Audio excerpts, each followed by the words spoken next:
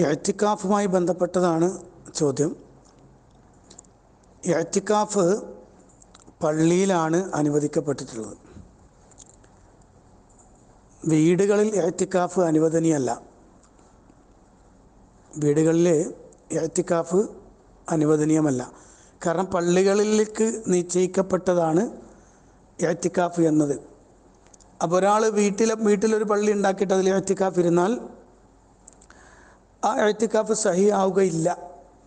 കാരണം വഅന്തും ആകിഫൂന ഫിൽ മസാജിദ്, അവിടെ പള്ളികളുമായി ബന്ധപ്പെട്ടതാണ് വിഷയം. നബി സല്ലല്ലാഹു അലൈഹി വസല്ലമ പറഞ്ഞു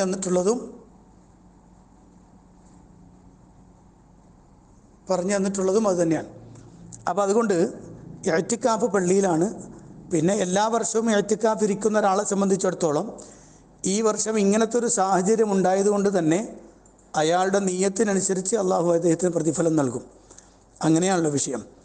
ഒരാൾ സ്ഥിരമായി ചെയ്തുകൊണ്ടിരിക്കുന്നൊരു കാര്യം എന്തെങ്കിലും കാരണത്താൽ തടസ്സം നേരിട്ടാൽ അയാൾക്ക് അതിനുള്ള പ്രതിഫലം കിട്ടുമെന്നാണ്. നബി സല്ലല്ലാഹു അലൈഹി വസല്ലമയും സ്വഹാബികളും കൂടി മദീനയിൽ നിന്ന് ഒരു യുദ്ധത്തിന് യാത്ര പോവുകയാണ്. ആ പോകുമ്പോൾ ഒരു മലഞ്ചെരിവ് താണ്ടിക്കിടക്കുന്ന സമയത്ത് നബി സല്ലല്ലാഹു അലൈഹി വസല്ലം സ്വഹാബികളോട് പറഞ്ഞു, ഇന്നഫിൽ മദീനത്തി നാസുൻ, മദീനയിൽ ചില ആളുകളുണ്ട്, നിങ്ങൾ ഏത് ഭാഗങ്ങൾ മുറിച്ച് കടന്നാലും അവർക്ക് അതിനുള്ള പ്രതിഫലം കിട്ടും.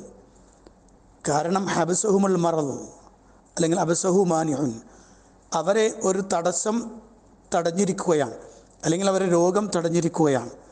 അപ്പോൾ അതിൻ്റെ അർത്ഥം ഒരാൾ മാനസികമായി ആഗ്രഹിക്കുന്നു അത് ചെയ്യാൻ.